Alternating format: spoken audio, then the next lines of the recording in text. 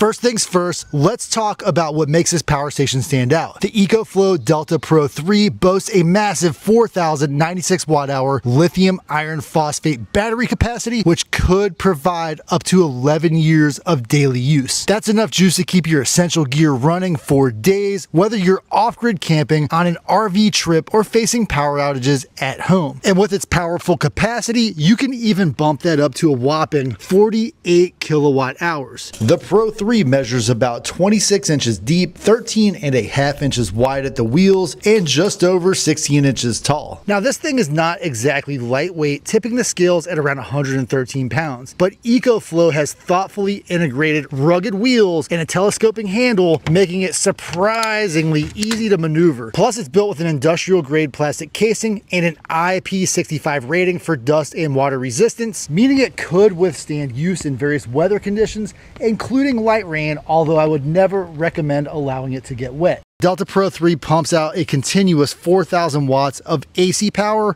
with a surge capacity of up to 8,000 watts. And for those who need even more power, it can be expanded to handle up to 12,000 watts with the Smart Home Panel 2. That's enough to run energy-hungry appliances like refrigerators, air conditioners, power tools, and even some medical devices. It's got a wide range of outlets, including 7 AC outlets, 2 USB-C ports with 100 watt power delivery, and 4 USB-A fast charging ports. It also has a 240 volt, 16.7 amp high capacity outlet for heavy duty appliances and a dedicated NEMA TT30R outlet specifically for powering an RV. Now let's answer one of the most important questions about this battery, which is how much energy does it actually store? I'm going to run an 800 watt load, which is about 20% of the capacity of the battery inside of this power station, and see how much power I get from the battery in watt hours. I'm going to go ahead and get the heat gun started up. That result from the EcoFlow Delta Pro 3 is actually quite impressive.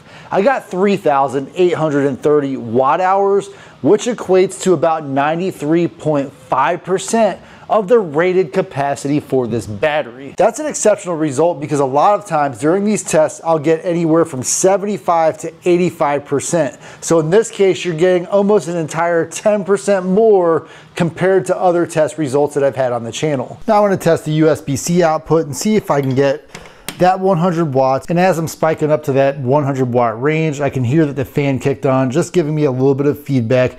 Not obtrusive at all, but it is present. Another feature I'm quite impressed with is this 30 amp 12 volt DC outlet. Most power stations with their 10 amp 12 volts or 120 watt outlets are simply not capable of running those higher load 12 volt devices.